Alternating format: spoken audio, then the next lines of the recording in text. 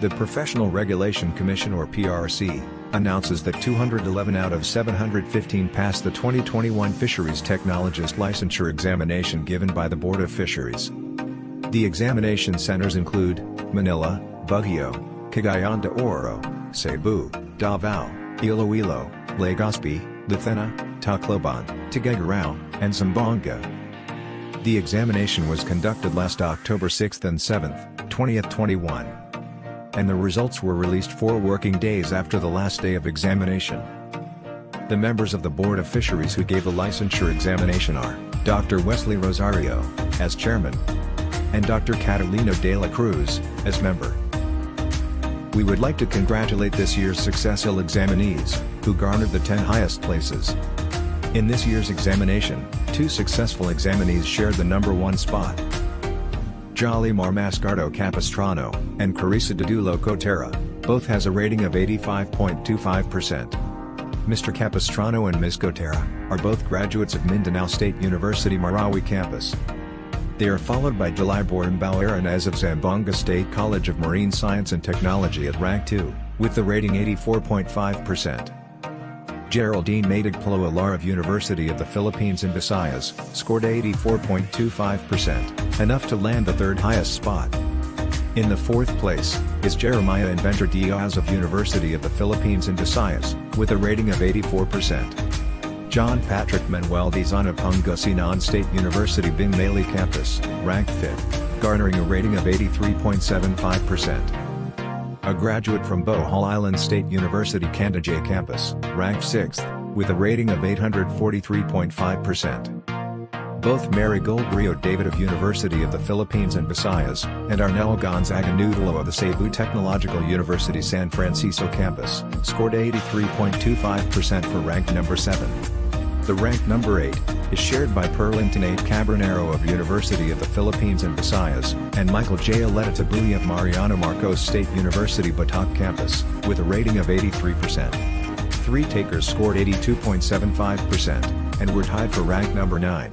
They are Ivan Salamat Cotero of Bicol University Tabaco campus, Mark Delas Reyes Hispaniola of Western Philippines University Puerto Princesa campus, and Honeylyn Rales Gomez of Cebu Technological University Carmen campus. Eric Juliano Morels of Central Luzon University, scored 82.5% to complete the top 10. The role of successful examinees in the October 2021 Fisheries Technologist Licensure examination, are the following.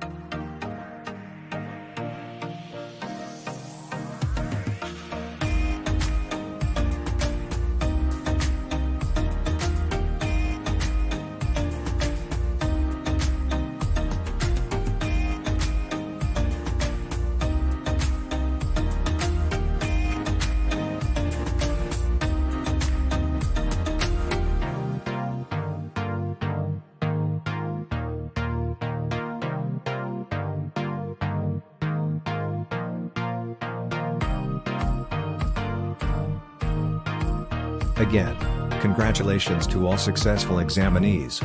We hope that you use your license as registered fisheries technologist or fisheries professional, in uplifting and promoting the sustainable fisheries industry in the country.